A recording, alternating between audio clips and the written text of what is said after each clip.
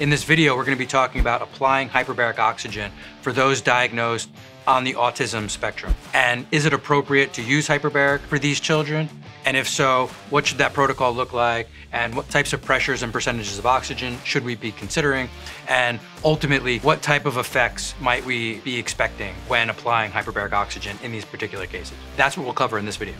It's really important when we talk about hyperbaric oxygen applied off-label that we also recognize the fact that hyperbaric is not a cure or a treatment for any of those conditions that we're talking about. We're going to be talking about hyperbaric oxygen applied to children diagnosed on the autism spectrum. And so, again, it's a very fragile conversation with regard to the fact that we have to understand that hyperbaric oxygen is not a treatment for autism. Do we apply it to children diagnosed on the autism spectrum? Absolutely. Do we see certain benefits? Yes, but it is not a direct treatment for this particular condition. So understanding that, when I teach the courses that we teach and we talk about off-label use of hyperbaric, we still have to make sure that the decisions we're making to apply a therapy off-label are appropriate. And we do that by understanding what we call the pathophysiology. What is the issue associated with whatever condition that we're talking about? What's the physiology of this issue? What are the mechanisms of action of hyperbaric oxygen? What sort of benefits or changes on a physiological level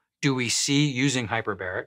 And now, does it make sense to apply these mechanisms of action to these known issues associated with this condition? If it makes sense, then we should be applying the therapy. And if it doesn't make sense, then of course we should not apply the therapy. So we go through a rationale and a mechanisms of action, and then a patient selection criteria to understand how to come to that decision. So, what are some of the things we know about autism? A few things. Number one, in some circles, they're looking at autism as a type of autoimmune, basically a neurological autoimmune issue. Some are calling it an autoimmune encephalitis, meaning literally an autoimmune condition causing inflammation in the brain.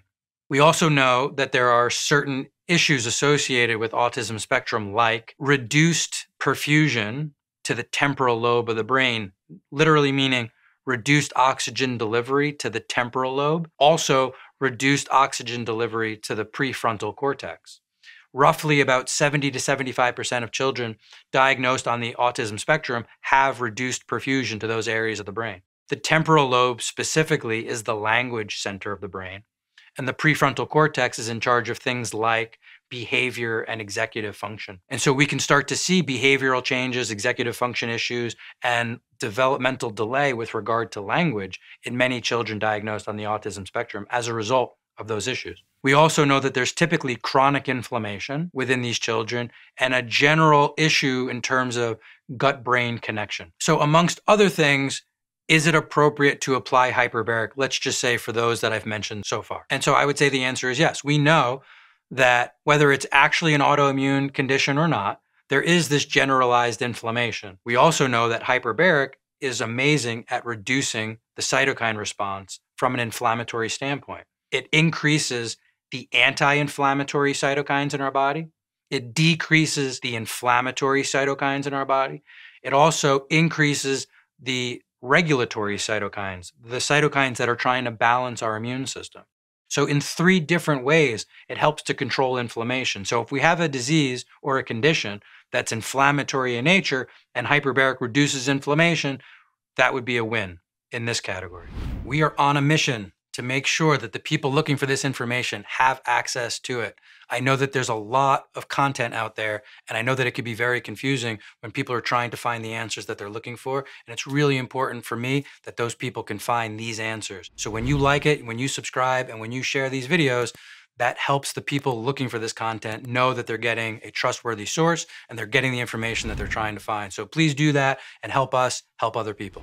Next, there's a general hypoperfusion. Well, we know for sure that hyperbaric will affect that 2 different ways. Number one, in the short term, just by being inside of a chamber, you are massively increasing the oxygen delivery to literally every cell and tissue in the body. Of course, that would include the brain. But in the long term, it's also going to cause angiogenesis, which is a remodeling or rebuilding of capillary beds. So if in this case we have hypoperfusion, and maybe some of that hypoperfusion is due to not enough capillaries in an area to deliver enough oxygen, well, in the short term, we can deliver higher levels of oxygen. And in the long term, we can build and develop new capillary beds so that when we stop the therapy, we have the capillary network necessary to continue to oxygenate that tissue for the long term. Well, hyperbaric will help in both of those two different ways. And then next, in terms of gut health and gut balance, well, we also know that hyperbaric has a tendency to nourish the microbiome. Most of the microbiome, the healthy bacteria in our gut, are either oxygen loving, they want more oxygen, or at least oxygen tolerant, meaning you can be in a higher oxygen environment and those bacteria would still thrive and do well. Versus most pathogens, most bacteria that are going to cause us problems and infections are anaerobes, meaning they don't like oxygen, they don't function well in a high oxygen environment. And so adding oxygen to that environment will, one, nourish the good bacteria, the healthy microbiome, and number two, put pressure on the unhealthy bacteria in a way that would make it more difficult for them to thrive. So here's another way that hyperbaric may help with children diagnosed on the autism spectrum. So is it appropriate to apply hyperbaric to these children? Absolutely, the answer is yes. Those are a few of the mechanisms, not all of them, but that's the rationale and the mechanisms that are acting on these children and why we see such changes. What types of changes might we see? Well, parents report things like improved expressive language as well as receptive language. We often see improved socialization and improved behaviors. One of the first things that many families report, improved sleep patterns, which is often reported within days of even the first few sessions. One of the reasons I think that we see the improved sleep pattern is because hyperbaric has this parasympathetic benefit. In other words, there's two sides to the nervous system, sympathetic and parasympathetic. Sympathetic is that stress drive, fight or flight. Parasympathetic is more the rest and digest and recovery side. And so if we can stimulate parasympathetic activity, we can often see improvements in digestion, again, gut health, but also in sleep hygiene. And so while we're always careful to make sure that we're not making claims that we're treating autism or anything else off-label, we do often see that parents are reporting such great changes, such as the ones I just mentioned. And therefore, we do continue to offer hyperbaric as a solution for families looking for relief with children diagnosed on the autism spectrum. So now that we're talking about whether or not it's appropriate, and I think we're deciding that yes, it is appropriate to consider hyperbaric as part of a solution. Again, not in a vacuum by itself. There's a lot of different pieces of this that need to come together simultaneously. But what kind of protocols might you consider when applying hyperbaric in this way? There's a wide range of therapy potentials, and while there is absolutely some research on using hyperbaric oxygen for children diagnosed on the autism spectrum, those protocols are also varied. So we've used anything from mild pressures at around 1.3 air only, and we've seen certain benefits from that. And we've used 1.5 atmospheres on 100% oxygen, and we've seen some benefits from that. We've really never gone above 1.5 unless there were other issues that we were trying to help resolve. But typically between 1.3 to 1.5 is the range of pressure, and between 21% oxygen or air only, so to speak, up to 100% oxygen we've used. In a case where we could do 1.5 atmospheres on 100% oxygen, we're looking at a minimum of at least 40 hours as an initial protocol.